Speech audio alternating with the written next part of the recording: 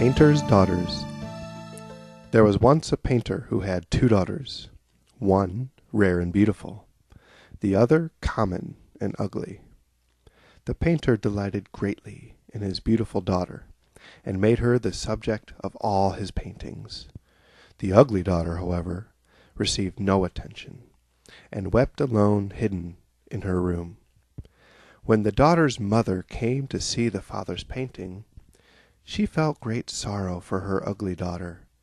She entered her room, comforted the child, and took a single tear from her cheek, and placed it in her garden outside.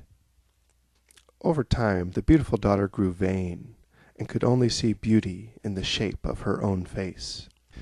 Even the paintings of her father, once cherished relics of her father's preference, now seemed incomplete and a mockery of her true beauty.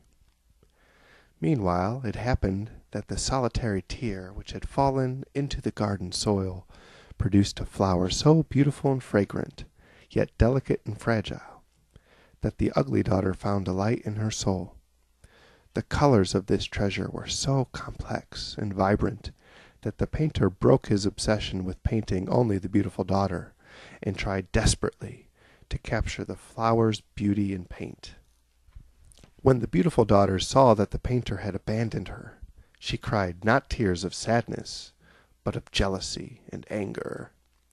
For you see, even though she admired no beauty except her own, she, even she, could not deny the splendor and surpassing quality of the rare flower.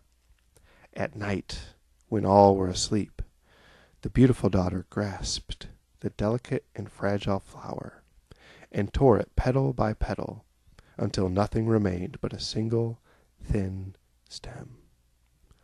She gathered the desolate petals and burned them in the fireplace, careful to destroy every last bit. It happened that at morning's light the ugly daughter went out to tend to her flower, and found it missing.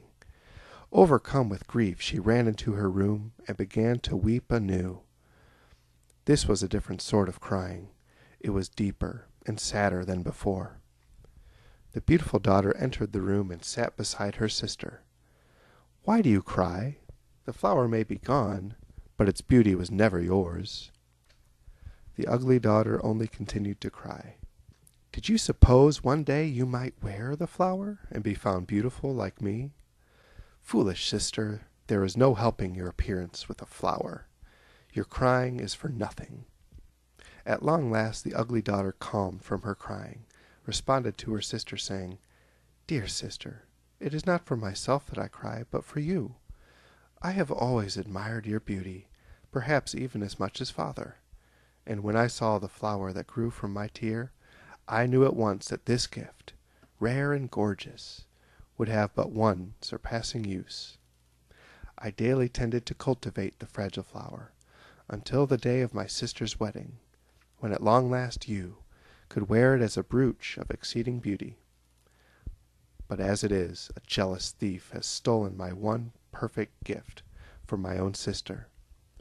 Now you can see why it is I cry." The beautiful sister was so astonished by her sister's love that she swore an oath that very hour to wear a veil over her face until she learned the same inward beauty shown by her sister. The end.